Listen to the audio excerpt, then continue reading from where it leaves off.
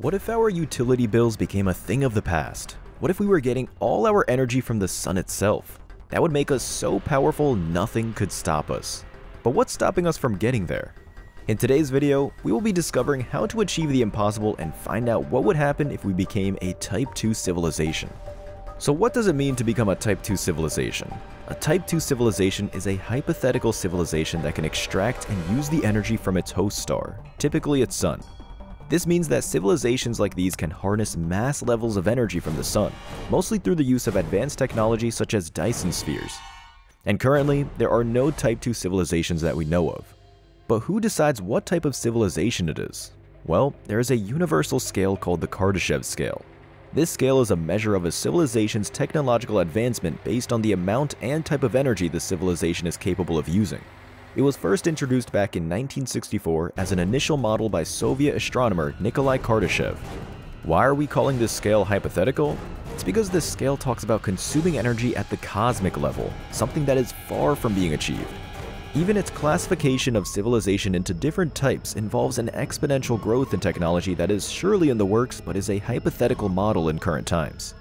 Now before we move on with our discovery of what it means to become a Type 2 civilization, make sure to like this video by giving it a thumbs up and subscribe to our channel for more fascinating content.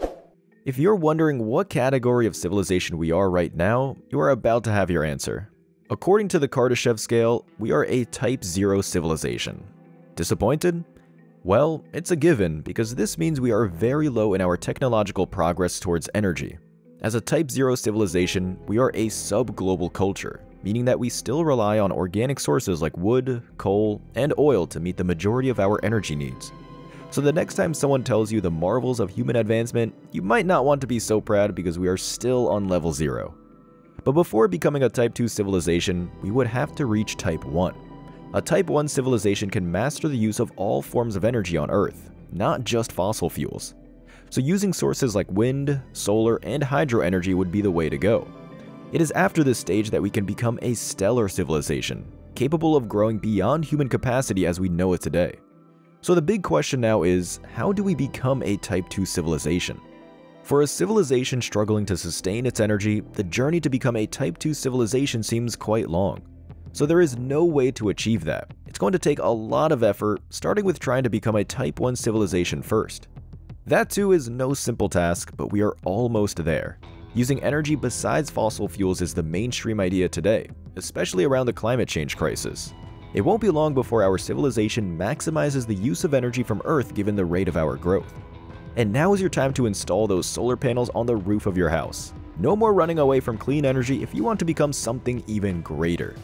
Now after that, the next step is building large quantities of energy-absorbing satellites that can be installed around the sun. But is it that simple? Of course not. There are several challenges before we can start building our large swarm of satellites.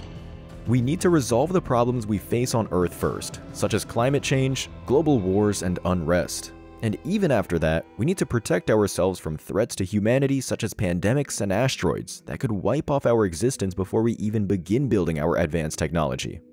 And with these challenges faced, advancement in technology is yet a big step to achieve. What we essentially need to build is a Dyson sphere around the sun, an idea that comes from the works of an astrophysicist, Friedman Dyson.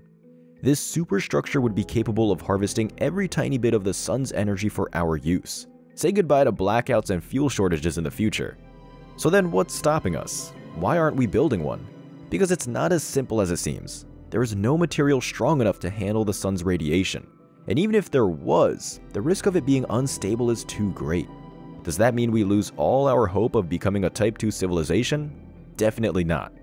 Scientists are continuously working around these ideas, suggesting what can be constructed instead. According to them, something like a Dyson swarm can work because it would have its independent orbit. But there are more hurdles on our path to becoming a stellar community. As we strive towards achieving Type 2 civilization status, it's crucial to address not just the technological hurdles, but also the societal and ethical implications of such a big shift. Transitioning to renewable energy sources like solar power is just the first step. We must also ensure equitable access to these resources for all communities worldwide. With this, gaining international cooperation is essential to ensure we can rise to the level of a Type 2 civilization together and mitigate the risks of conflicts arising from the race for cosmic dominance. Now, if we consider that we do become a Type 2 civilization, what's next? What does this mean for everyone on Earth? If we had the power of the sun at our fingertips, we would have the power to vaporize anything in our way. This means we might become one of the greatest powers in the universe. No threats to our existence would seem too big. If you ever dreamed about becoming Superman as a child, your dream will come true. Just like he gets his power from the yellow sun, so will we. With such a stellar power at our disposal, we would have the power to remove Earth from harm's way. Theoretically, we can do much more. It would allow us to control the orbit of everything in the solar system. And beyond that, the energy exponentially more than what we have now, most of our energy shortage problems will be resolved. It would allow us to take on more space discovery initiatives because we have unlimited energy to power them. What's even greater is that since we won't be needing fossil fuels anymore, our air will start to heal and become much cleaner. With technology like Dyson Swarm with us, we can even make other planets habitable. We would be able to control the level of the sun's radiation that reaches each planet and make it suitable for human life. Looking for your next vacation destination? Get ready for a trip to Mars or Saturn if you want to have a ski adventure. With space travel cheaper than ever because of this massive energy, there's no end to what we can achieve. And does our progress stop there? The answer is no, because once we become a Type 2 civilization, the next step would be become a Type 3 civilization, the last type on the Kardashev scale, which means we would be capable of using the energy of the entire galaxy.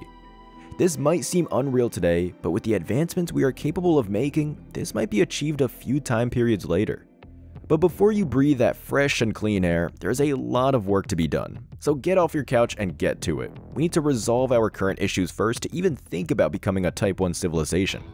So then why does it matter to think about something that is so hypothetical? There is no simple answer besides our quest to achieve more and find answers. As humans, we are on a constant journey of discovering the truth and finding ways to make life better on Earth. And if we get the sun's energy, the structure of our lives will transform for the better. In the end, we can only help but wonder, what if we became a Type 2 civilization? Will we be able to control the sun's energy as we like it? Or is it just some imaginary scenario? Perhaps the answer to these questions can only be determined by the future. But till then, we continue our journey of advancement and progress.